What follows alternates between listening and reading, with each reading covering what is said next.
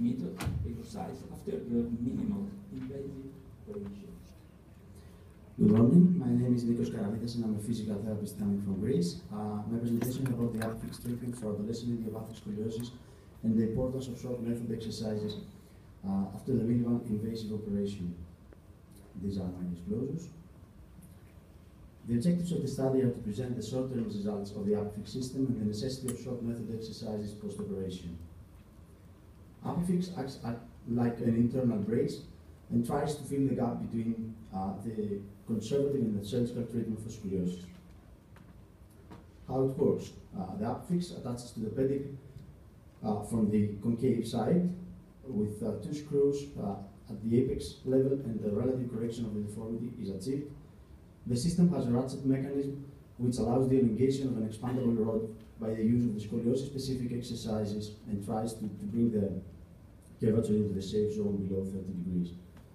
ApiFix has some advantages compared to the spinal fusion, such as the smaller surgical incision, the duration of operation, hospitalization, and blood loss.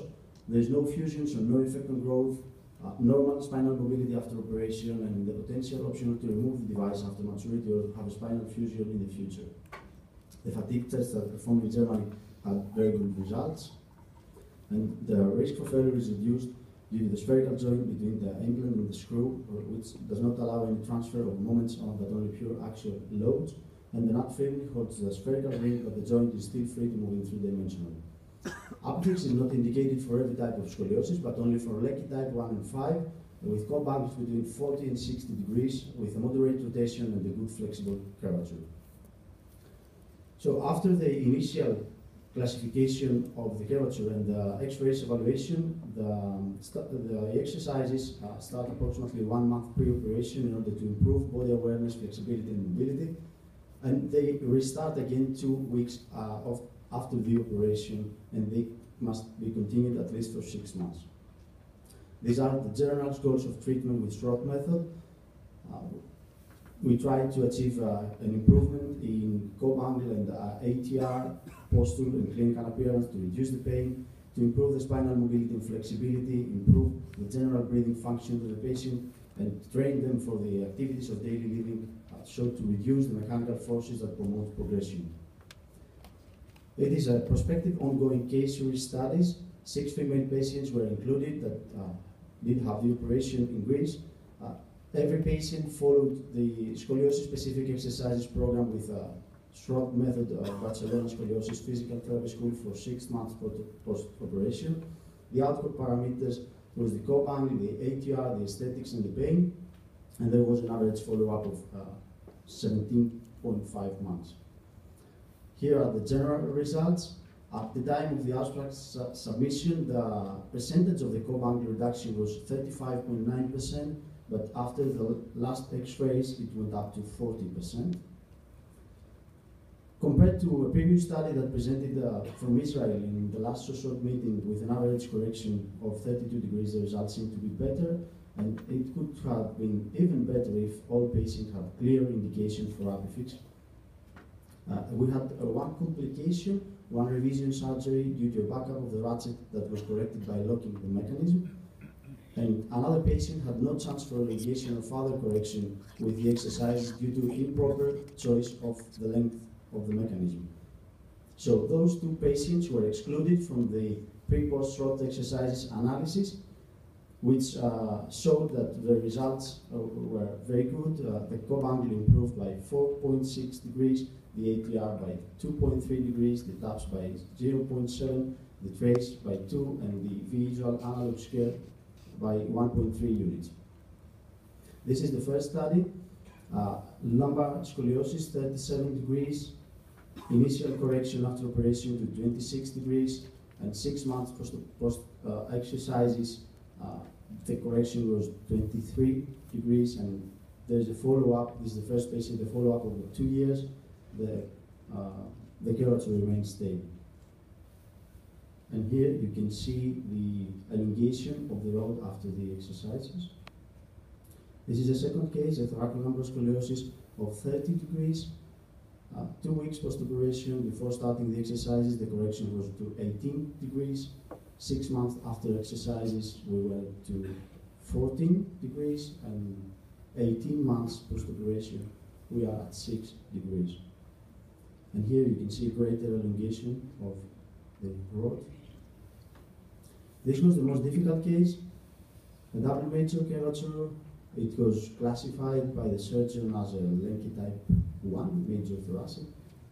For me, Lenke type 3. This was the difficult was that the patient was at risk 0 with double major curvature, thoracic 54 degrees, lumbar 44. The initial correction was very good, and the curvature went to 30 degrees in the thorax and 33 in the lumbar. However, during the first month after the correction, and even before we start the exercises, there was a deterioration in the curvature, and the thoracic went to 37 and the lumbar to 39. However, even in this very difficult case, with Schroth method exercises, we achieved to stabilize the curvature and to get a slight improvement in the thoracic curvature. And here you can see also this slight expansion of the rod and the clinical appearance improvement that we achieved with Schroth exercises 6 months later. This is the case that did the revision operation, thoracic curvature of 59 degrees. We got a good initial correction to 35 degrees. However, 6 months later, we had this backup of the ratchet, and the curvature went to 50 degrees, but it was finally stabilized to 39 after the revision surgery. Here you can see this backup of the ratchet. You can see in the photo on the right that it went down.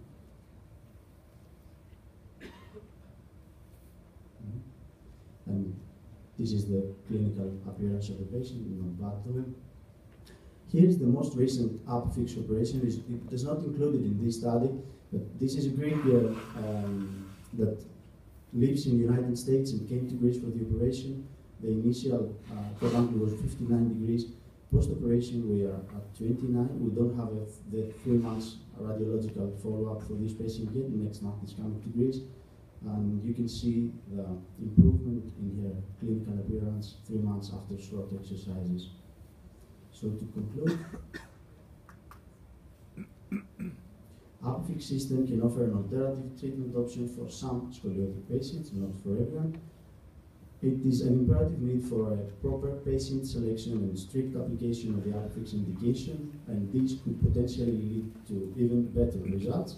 Short method exercises and hence the final treatment result must always accompany the ApiFix operation.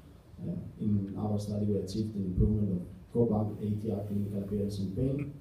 And finally, longer follow-up is needed to determine the long-term results. And here, the activities of daily living training we achieve with short method can play a key role. So, thank you for your attention.